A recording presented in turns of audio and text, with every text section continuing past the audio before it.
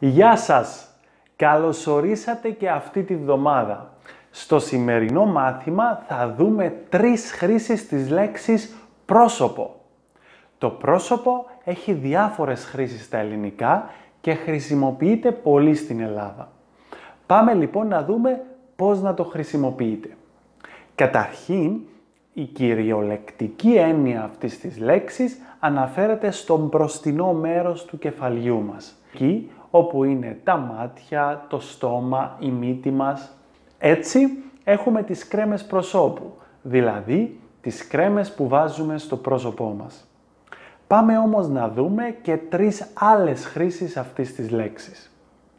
Πολλές φορές στην Ελλάδα θα ακούσετε ότι υπάρχουν προβλήματα στις σχέσεις με φιλικά ή συγγενικά πρόσωπα. Δηλαδή υπάρχουν προβλήματα με συγκεκριμένους ανθρώπους από το φιλικό ή συγγενικό περιβάλλον.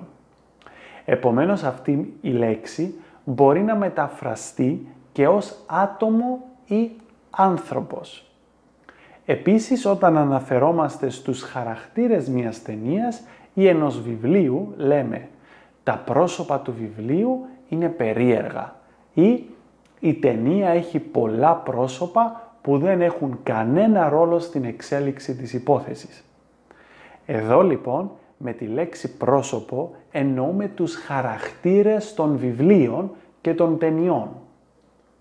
Τέλος, πολλοί λένε «Ήρθα πρόσωπο με τον πρώην άντρα μου», εννοώντας ότι ήρθα πολύ κοντά, τον είδα από πολύ κοντά, ενώ ίσως δεν ήθελα.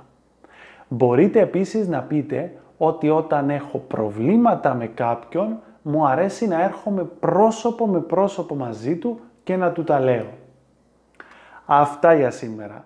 Ελπίζω να σας βοήθησε αυτό το μάθημα και να μάθατε κάτι ακόμη στα ελληνικά. Γεια σας και καλή εβδομάδα. Τα λέμε!